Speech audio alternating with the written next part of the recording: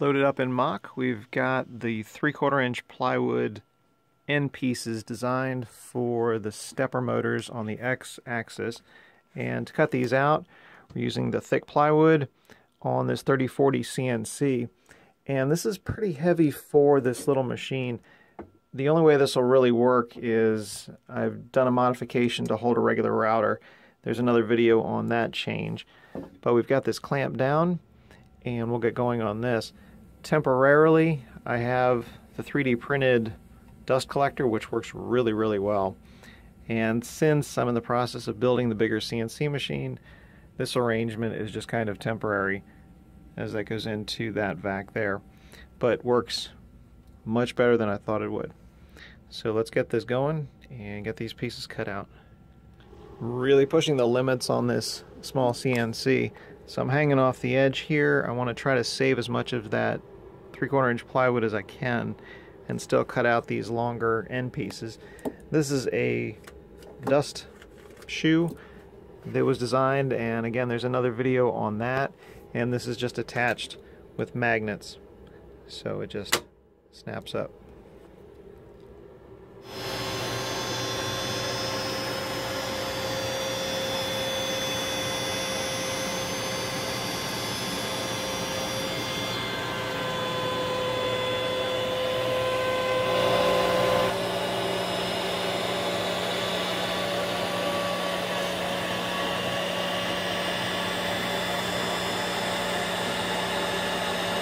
For my needs, I found this to be the best clamping mechanism. I've got a sacrificial piece of 3/4 inch ply here that is bolted to the CNC deck with recessed bolts, and then I just screw down whatever I'm working on.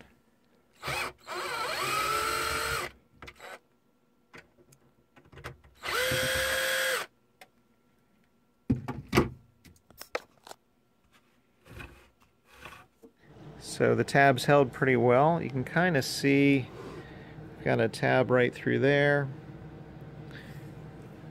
and two right through there. And I found the easiest way to cut these off, I've got a couple others around here, is this little gourd saw. Very convenient. Works out really well.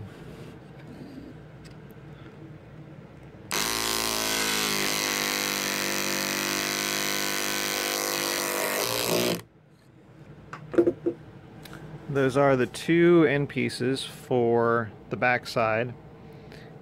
Came out nice and clean, very neat. And the nice thing about the CNC is they're absolutely identical.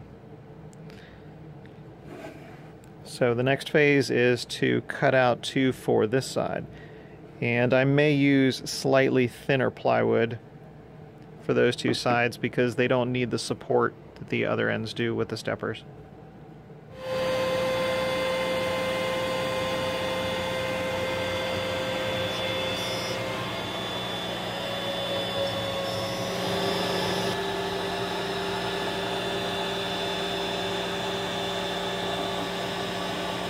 And this is the slightly thinner plywood for the other side on the CNC.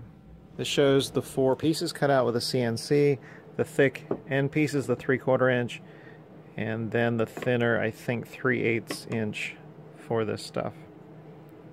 Very clean cuts, everything is identical. It's the beauty of the CNC stuff.